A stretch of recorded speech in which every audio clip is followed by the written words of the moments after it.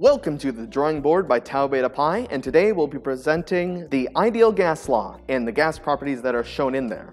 So as you may already know, the ideal gas law is known as PivNerd, which is our greatest friend because it allows us to look at all these different gas properties. But you may ask, why are we looking at an ideal gas? And what even is an ideal gas? Well, the way I like to think of it is a bunch of ping pong balls. You've got all these ping pong balls and they're contained in a box. And for some reason, they're all bouncing around, going in different directions. And when you're looking at all these ping pong balls, you can't determine which way they're going. They're going in random directions, and they're also bouncing off of each other perfectly. So an ideal gas, in a nutshell, is all of these different gas particles, which you can think of as ping pong balls, that are acting in an ideal manner where the bouncing is perfect, and the directions are randomized, and stuff is a lot simpler.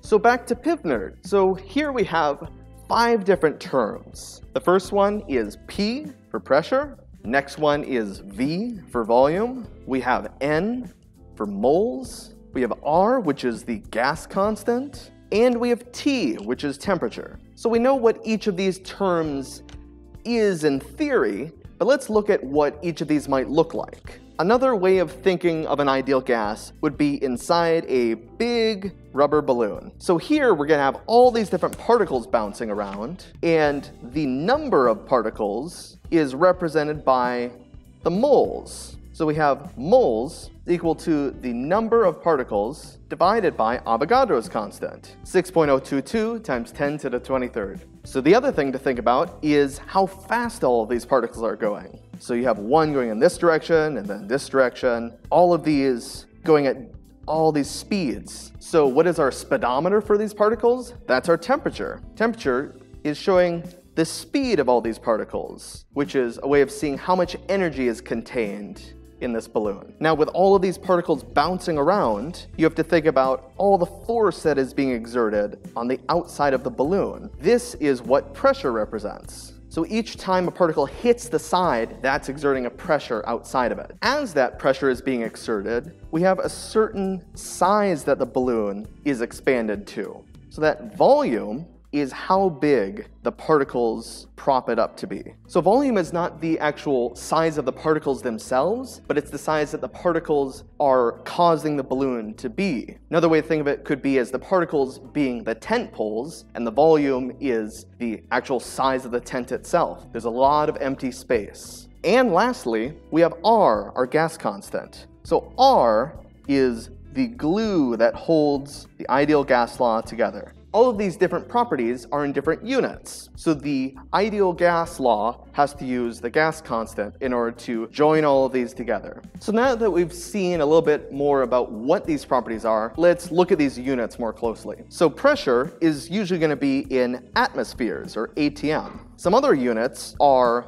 pascals, where 1 atmosphere is equal to 101,325 pascals, or PA. Another unit is torr, where 1 atmosphere equals 760 torr, T-O-R-R. This was named after the aggressively Italian name Evangelista Torricelli. Volume is usually going to be in terms of L, which is liters. Another common unit might be a cubic meter, which is equal to 1,000 liters. Moles, pretty self-explanatory. It's just in terms of the mole. Temperature is in the unit of Kelvin, which is a K. Now, Kelvin is an absolute temperature. So at 0, there was no energy present. So in order to get Kelvin, we have to take degrees Celsius and add 273 and 0.15 if you're feeling ambitious. And lastly, we have R, which is, again, the glue that holds this law together. So R is usually going to be 0.08206, and that is in liters, atmospheres per mole Kelvin.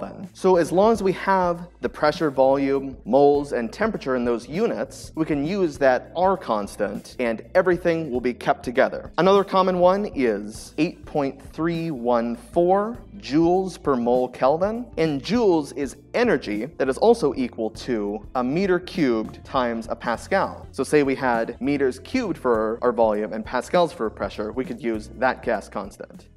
So now that we know about pivnert, what is it good for? Well, let's look at a pretty simple problem. So here this is asking, what does the volume of 1 mole of an ideal gas at STP? So one thing we have to know is, what is STP? STP stands for standard temperature and pressure. So for this example, we will use a temperature of 0 degrees Celsius and a pressure of 1 atmosphere. That's one definition of standard temperature and pressure. So in order to apply pivnert, we can first write it out. So PV is equal to nRT. We want to find volume, so we can rewrite it as volume is equal to nRT divided by P. So now we can write in our values. We've got 1 mole times our gas constant, which is 0.08206 liter atmospheres per mole Kelvin. Then we have our temperature, which we have to put in Kelvin. So in order to do that, we can add 273. So at STP, it's just 273 Kelvin, which we'll write here. And then all of that divided by STP has a pressure of 1 atmosphere. So crunching all those numbers and putting it together, we'll end up with 22.41 liters. That is how much space our ideal gas takes up.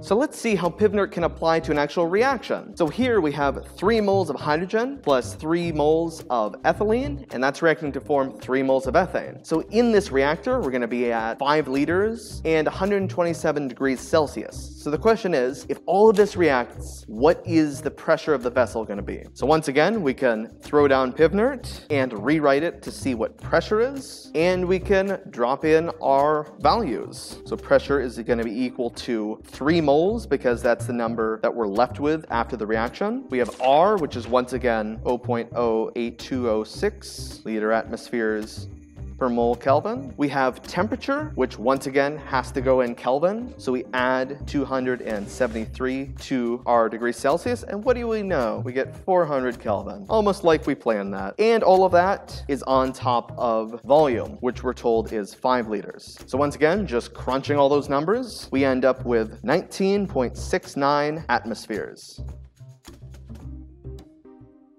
So how about for changes in an existing process? So for instance, in this problem, we have 5 liters of oxygen at 25 degrees Celsius, and this is compressed down to just 3 liters. So the question is, what is the new temperature going to be? If it's not at 25 degrees C, what is it going to be? Now for this problem, we also have to know that pressure is kept constant, and the key for applying pivnert to these is writing the constant terms on one side of the equation, and then determining the later state using the other side. So let's start by writing down pivnert. So we have PV is equal to nRT, and the things that are kept constant in this case are number of moles, because it's a closed system, R, because it is always a constant, and pressure. So let's rewrite it in terms of volume, which we'll keep on one side, temperature, which we'll have to divide, and then on the other side we have nR over P. So once again, these are the terms that are changing, and these are the terms that are constant. So once we've done that, and we know that one side is constant, we can call the current states V1 and T1, and the future states V2 and T2. And what do we know? We actually have what's called Charles' law. So the ideal gas law can be used to show that Charles' law, which says that the proportion between volume and temperature is going to be linear, we can show that that is true. So in finding the value for this problem, we can just rewrite it to find our new temperature, T2, moving it over to the other side of the equation. It's going to be V2 divided by V1 over T1, which is the same thing as saying V2 over V1 times T1. So then again, plugging in those numbers, we get T2 is equal to our final temperature, which is 3 liters, over our current volume, 5 liters, and then multiplied by 25C, which we once again have to do in Kelvin. So adding 273 gets us to 298 Kelvin. The times 298, and that leaves us with just 179 Kelvin as our final pressure after this compression.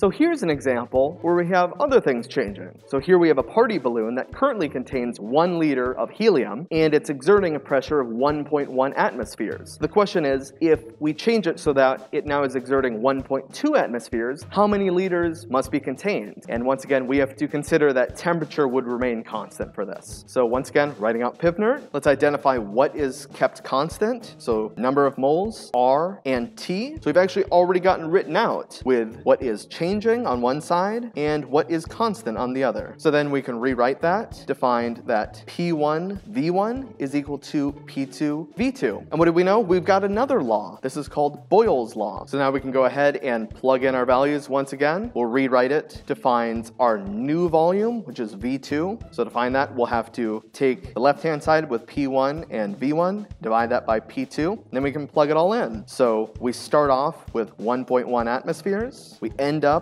with 1.2 atmospheres, and we start off with 1 liter. So that leaves us with 0.92 liters. That would be the amount that the balloon would hold if it exerted a higher pressure of 1.2 atmospheres.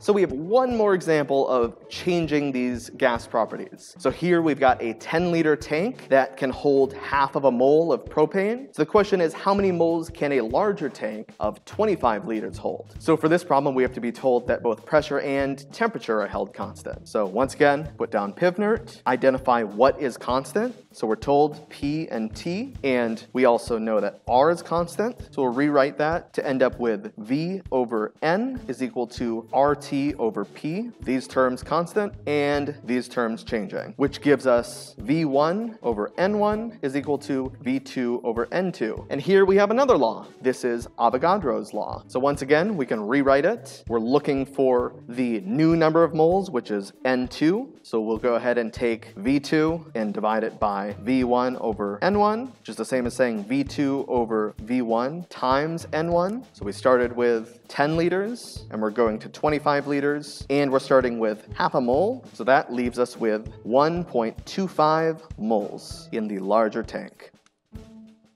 So if we weren't looking at an ideal gas, which again is assuming that we have perfect bouncing of the ping pong balls that are these particles and that everything is randomly moving, then we have a real gas. Now, real gas, we need to include 2 correction factors to account for these changes. So one is going to be A. So A corrects for attraction. So if we have particles that are at especially low temperatures, these particles will become attracted to one another, and we won't have perfect bouncing of ping pong balls. The other correction factor will be B. This corrects for the volume of particles. This is usually going to occur at very high pressures. So applying these correction factors, we have what is known as the van der Waals equation. So here we can see it's similar to pivnert, but we have these 2 correction factors, A and B. So if we put these correction factors in, which will be different for every gas, then we can account for a more realistic situation. So a really quick example is looking at ammonia. So the question is, what is the temperature of 1 mole of ammonia gas? If it's at 1 atmosphere, it's held in 1 liter, and we are going to use the van der Waals equation. So here we're given for ammonia that A is equal to 4.170, and once again, it's in our units of atmospheres, liters, and moles. And we have B, which is 0.03707 liters per mole. So let's go back to writing out the van der Waals equation. So we have P plus AN squared, or V squared, times V minus NB. That's equal to nRT. So we're looking for temperature, so we'll just divide everything on the left-hand side by nR. So we'll get T is equal to P plus AN squared over V squared times V minus NB, all divided by nR. Now we can plug in our values. So pressure, 1 atmosphere. We add in our A, 4.170. We can multiply that by the number of moles, just 1 mole. Divide that by our volume, is 1 liter, and square that. Then we can multiply that by our volume, which again is 1 liter. Subtract 1 mole times, squeezing it in, our 0.03707. And again, we have those in the correct units of liters and moles. And divide all of that by 1 mole times our gas constant, 0.08 0.8206 liter atmospheres per mole Kelvin in the same units. And plugging in all those values, we get a value of 60.67 Kelvin, which is very cold, but it is ammonia.